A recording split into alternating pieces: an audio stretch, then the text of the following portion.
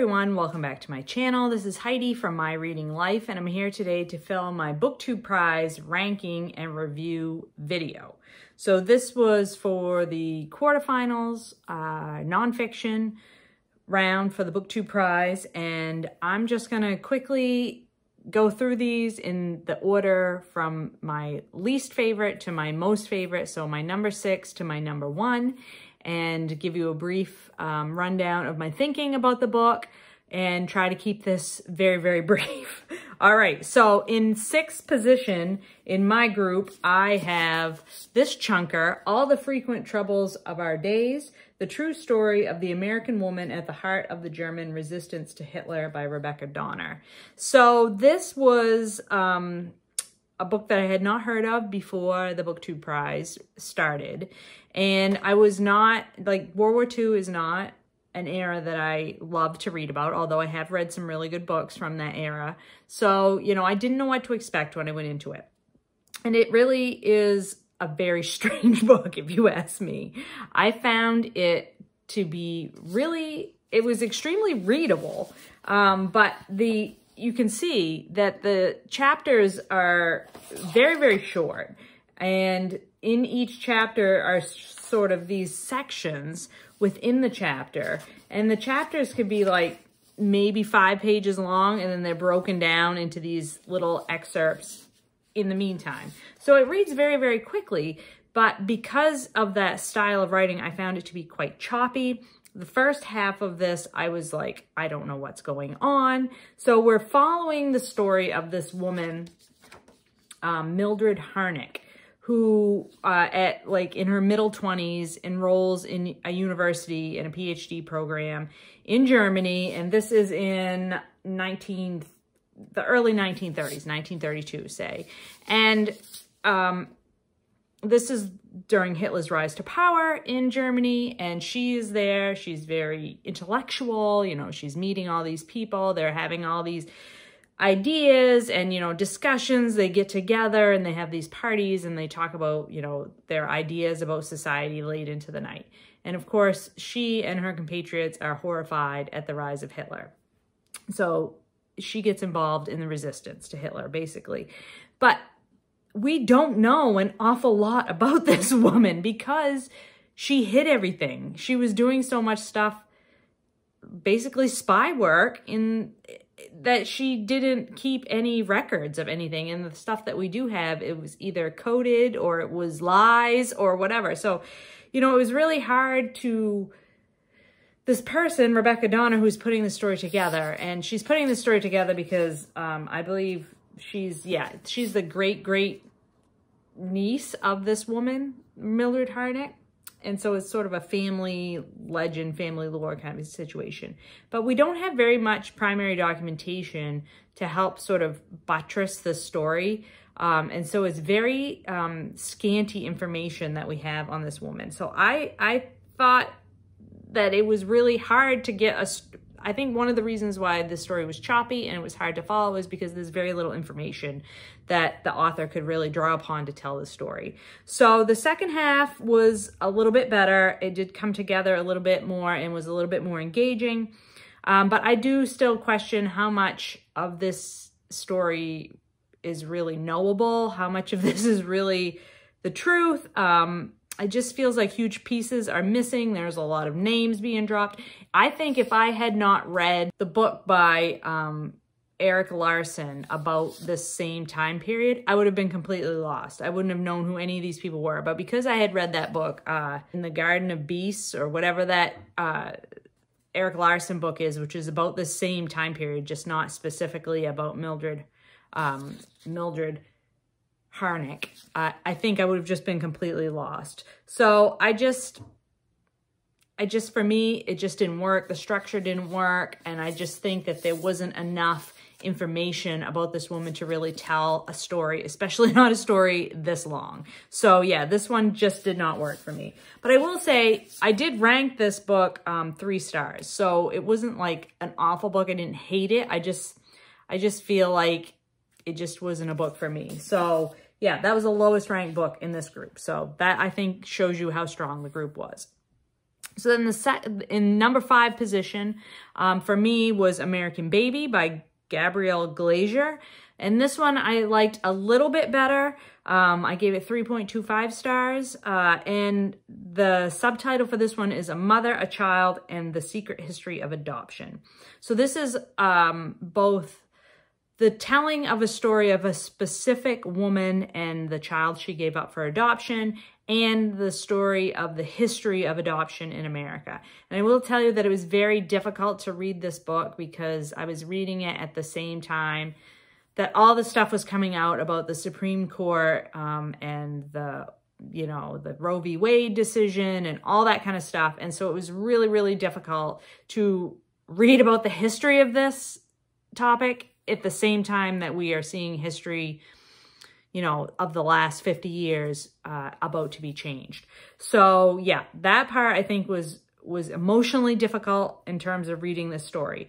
And, all of the stuff that was happening in context of abortion in mid-20th century in America, abortion was illegal. Women were forced to give birth to children and then to give them up for adoption if they were unmarried. It's like history is going to be repeating itself. And so it's a very difficult topic. I think the facts in this book around the history of adoption in 20th century America were excellent. That part of the book I thought was really well done. But the story of this woman, Margaret, and the son that she gave up for adoption, David, was less, it worked less well for me. I found it actually kind of boring at times. I mean, I felt badly for Mildred for what she was put through in terms of, she as a young woman, as an 18-year-old, she gets pregnant from her high school boyfriend and their parents force them to give up the baby, even though they want to get married. But because at that time, if the male was not 21, then he needed his parents' permission to get married. So they could not get married legally in their state. And they were at the mercy of their parents who, for their own reasons, decided that they weren't going to let these two get married. So they end up being forced to give up their baby for adoption. And then they do get married and have like 3 or 4 more kids. And so you're getting their story, and you're also getting the baby story, David's story. He was given up for adoption. He was adopted by a family who was very good to him. He had a good life. So, I mean, there was no... Yes, it was awful what happened to Margaret, but it wasn't, there's no dramatic stuff that happens, and so I just found like it was just too long. It just was too boring. It went into the minutia of each of their lives. And it just, that part I just wished was a little bit less of that part. I will say this is also a very white story, and the author does address that in terms of that all of the documentation for what happened with these adoptions was kept secret, and it was also kept even more secret for Black people. Like, this is only... we only have history on this for white people and not for Black people. And I wrote down this quote that I think kind of sums this part up. As in every examination of post-World War II history in America, race plays a role. The world of closed adoptions into which Margaret and David were thrust was overwhelmingly white. White middle-class parents were the primary customers of the adoption industry. The experiences of Black women with unplanned pregnancies unfolded in an entirely separate realm, typical of our segregated nation. So yeah, that was another thing that was like, we're missing an entire segment of the population here in this story, in this history, and that's problematic as well. So then in 4th position, I put A Ghost in the Throat by Dorin Negrifa. And I apologize if I just butchered that. And this one I gave 3.5 stars. And I listened to this one on audio, and I definitely enjoyed the experience of listening to it on audio. The narrator had an Irish accent. It was lovely. And because I can't pronounce any of the stuff that was written in Gaelic, then it was great to have that pronounced for me.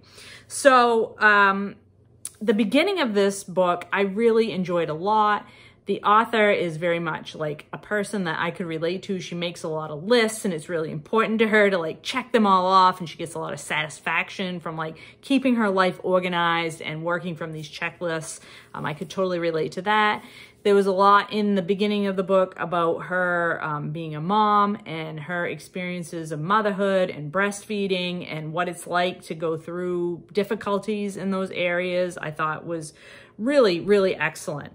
But then she gets obsessed with researching this historical personage, this woman who wrote this epic poem about her husband and her husband being murdered. And our author gets extremely, extremely obsessed with this. And she's trying to do all this research. And she's making the point that women's history has not been recorded in the same way that men's history has, which, yes, absolutely true.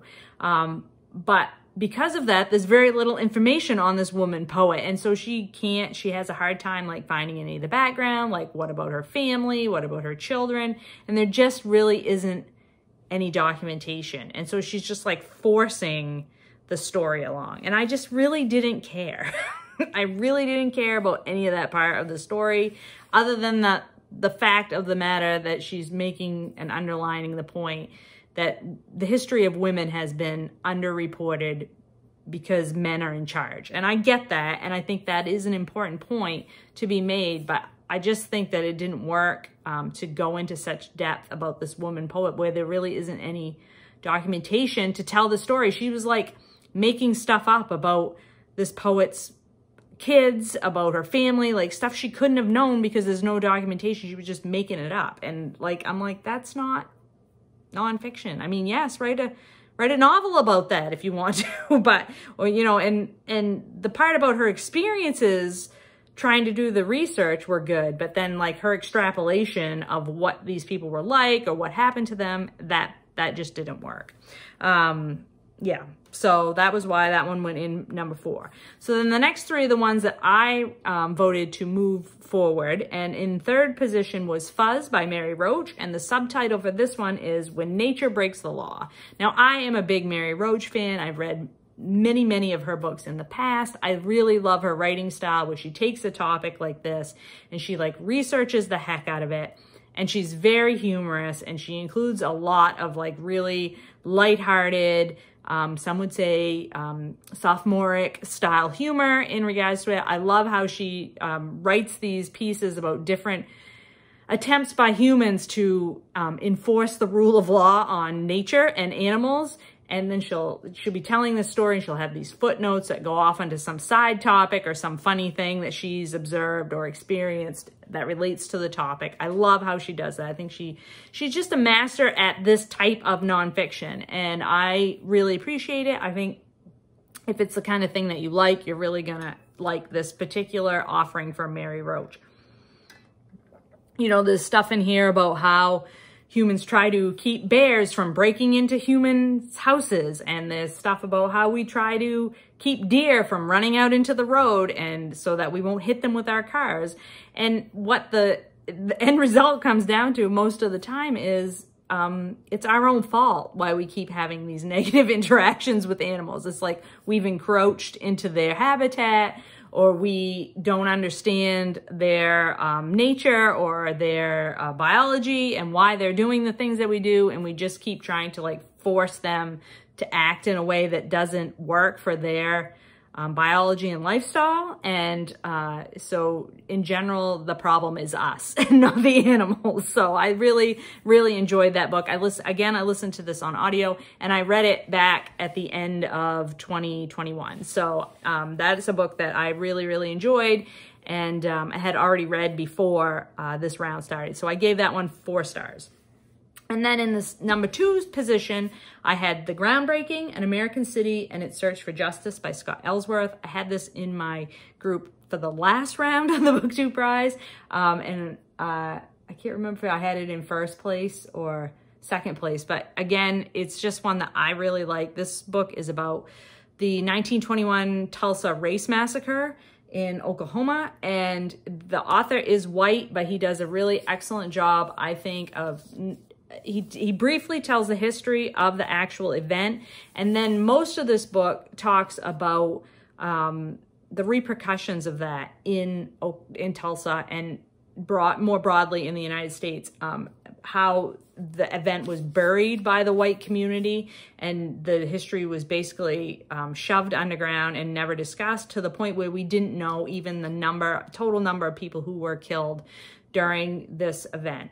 And the book details the efforts that have been made by the Black community to to force everyone to reckon with this horrible atrocity that happened, to discuss, not just remembering what had happened and memorializing the lives that were lost, but also talking about reparations.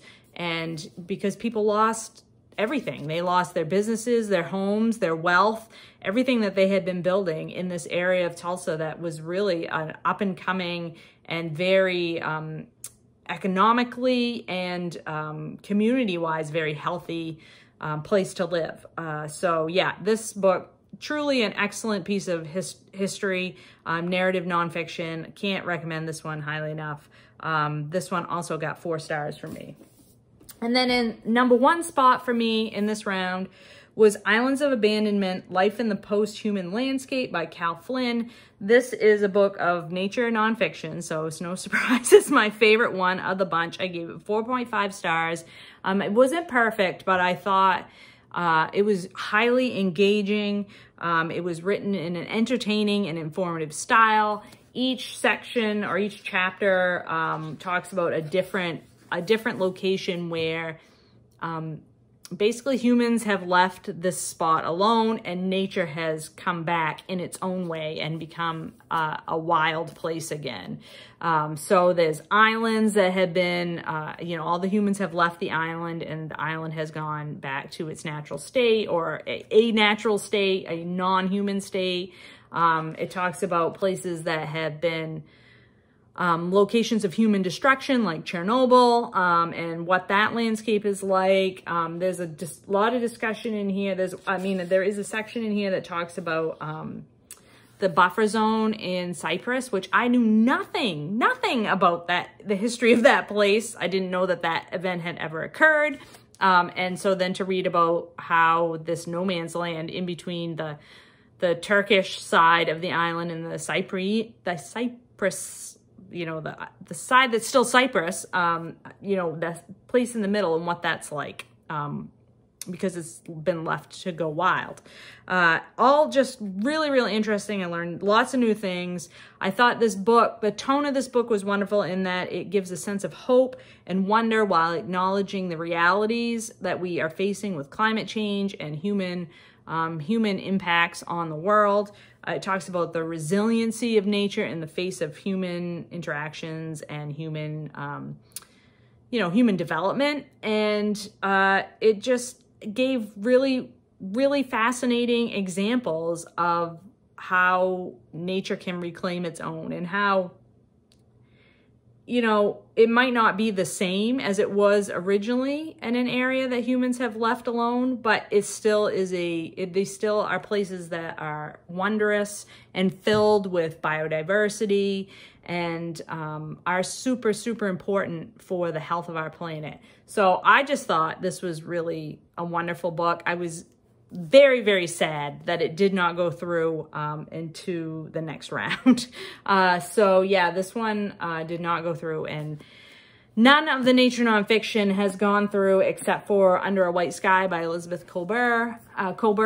And I do love that book, so I'm really pleased that that one went through, but I'm very sad that Islands of Abandonment has been left behind, particularly because the book that I ranked #6 did go through, and the book that I ranked #5 also went through. So yeah, I was certainly off kilter from the rest of the folks that were judging this particular group of nonfiction, which is fine. I mean, everybody has their own likes and dislikes when it comes to reading books, and that's just part of the fun of the project.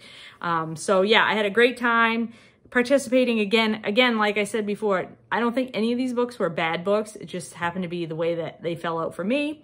And I will be judging, I think it's Group B in the nonfiction category for the next round, the semifinals.